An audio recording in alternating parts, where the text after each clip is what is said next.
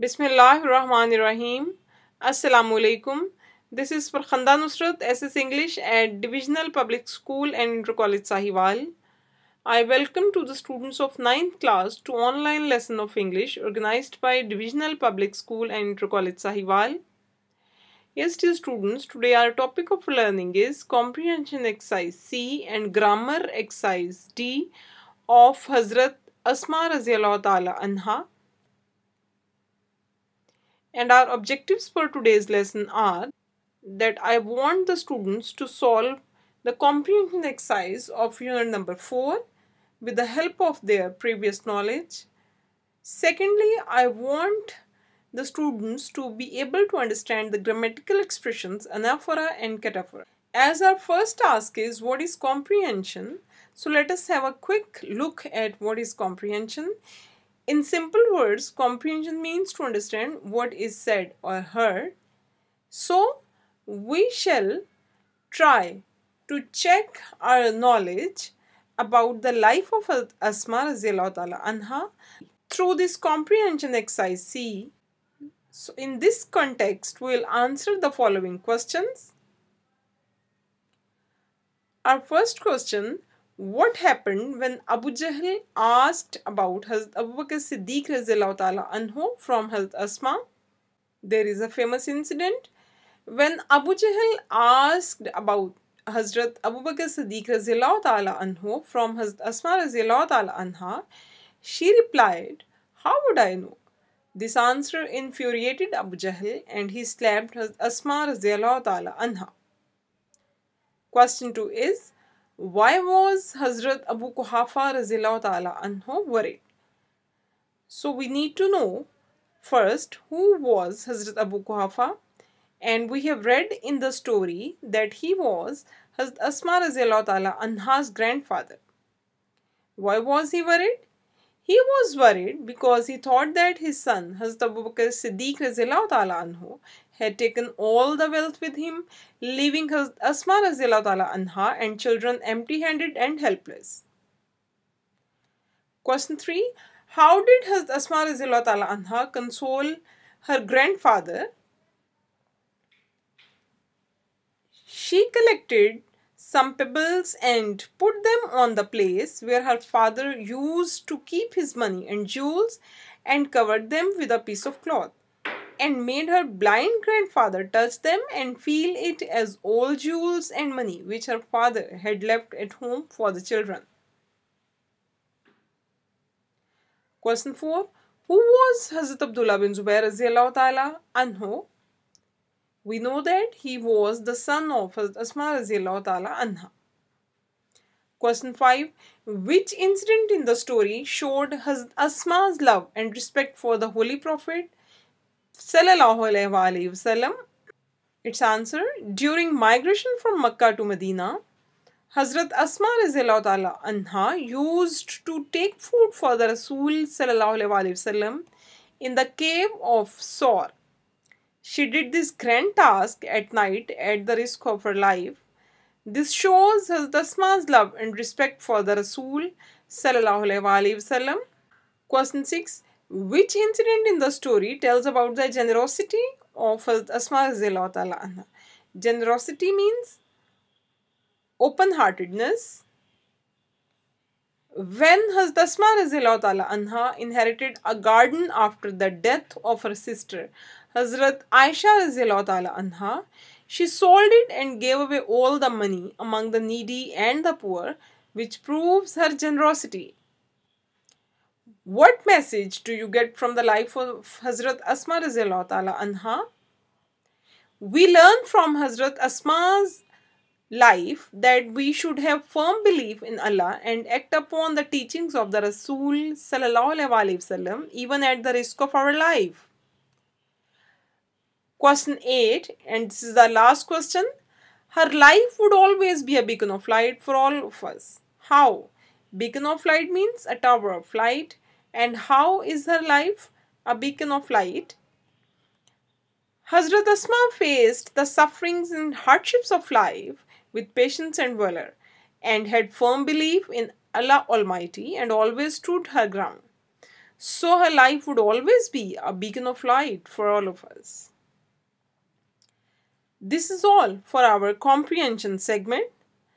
Now, let us learn some grammar portion. And in grammar, we are going to work on anaphoric reference and cataphoric reference. Obviously, these are the two new terms. So let us have a detailed discussion on this. Anaphoric reference means a reference clause that comes after the main clause. Example is Lisa hurt herself when she was running furiously. You can see that this sentence has two clauses. Lisa hurt herself when she was running furiously. And according to the definition, we need to find out the reference clause first. Lisa hurt herself. The subject in this part is Lisa when she was running furiously. This is the second clause, and the subject in this part is she. So, the part of the sentence which has a specified subject is known as the main clause, whereas the part of the sentence which has an unspecified subject is known as the reference clause.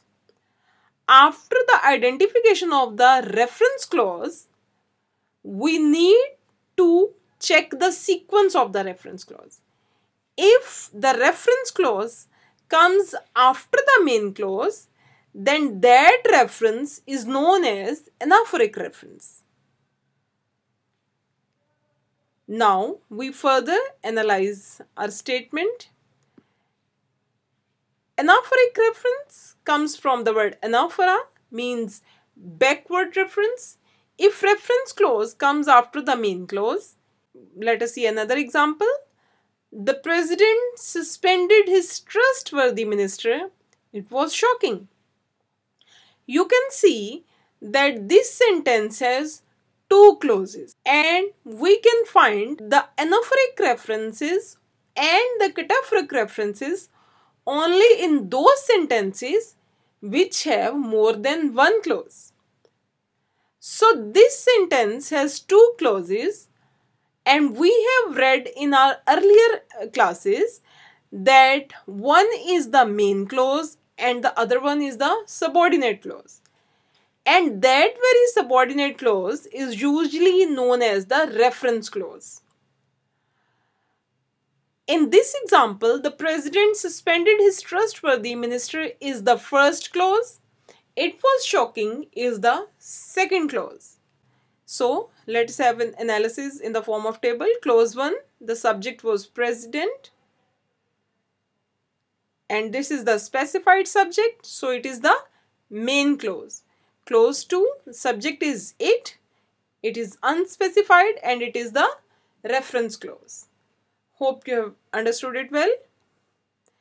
Our next term is cataphoric reference, and it is exactly opposite to anaphoric reference.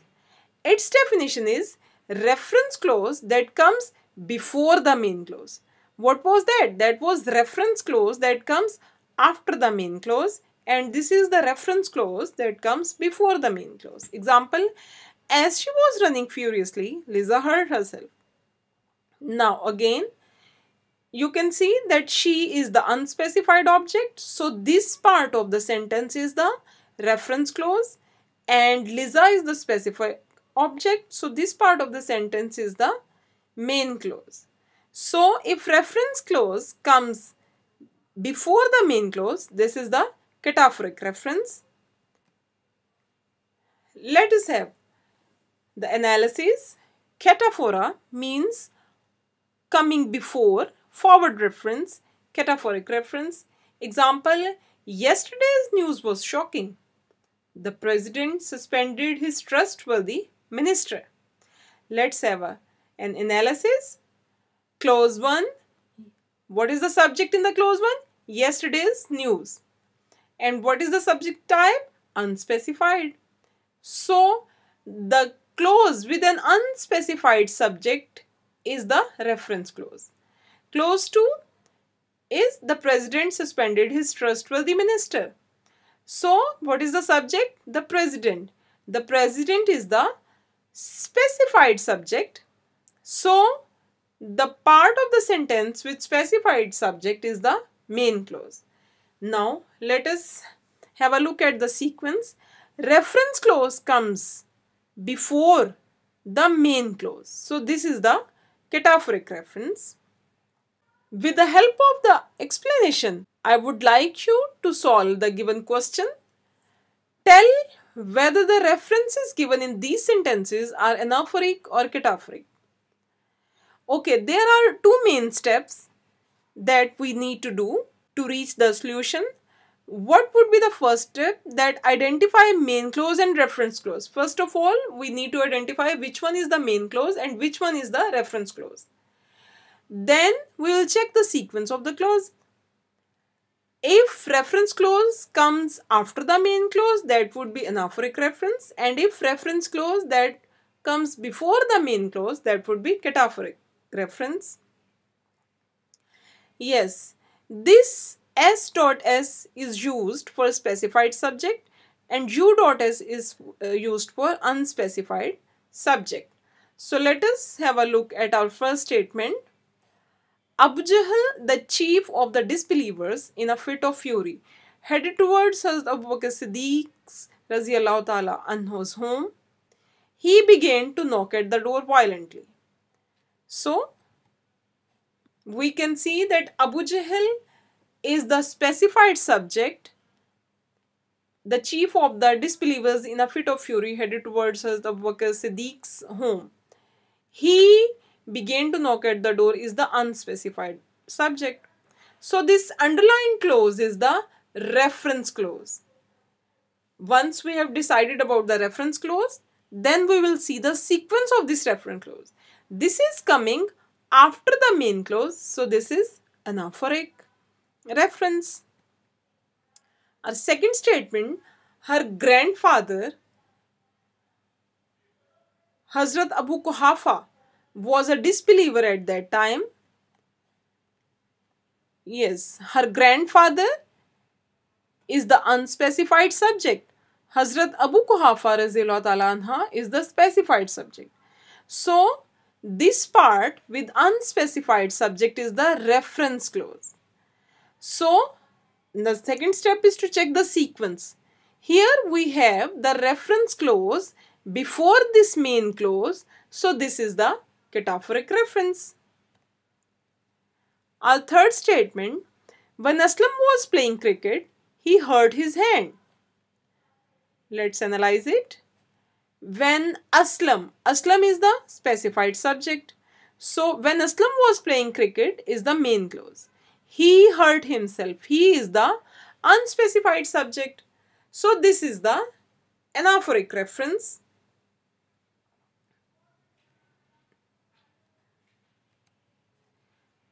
Our statement number 4. Before she finished the work, Neelam had checked the mistakes once again. Let's have a look at the analysis. Before she finished the work, she is the unspecified subject. Neelam had checked the mistakes once again. Neelam is the specified subject. So, this part of the sentence is the reference clause because it has an unspecified subject. So, its sequence is that it is coming before the main clause. So, it is cataphoric reference. Anis threw the stone, he broke the window. Anis is the specified subject, threw the stone. So, this is the main clause. He is an unspecified subject. So, this is the reference clause. So, this reference clause is coming after the main clause. So, this is an anaphoric reference. Our statement number 6 is, when she entered the room, Zeba was surprised to see so many guests. When she entered the room, she is an unspecified subject. So, this underlined part is the reference clause. Now, this reference clause is coming before the main clause, and that is Zeba was surprised to see so many guests. So if the reference clause comes before the main clause, this is cataphoric reference.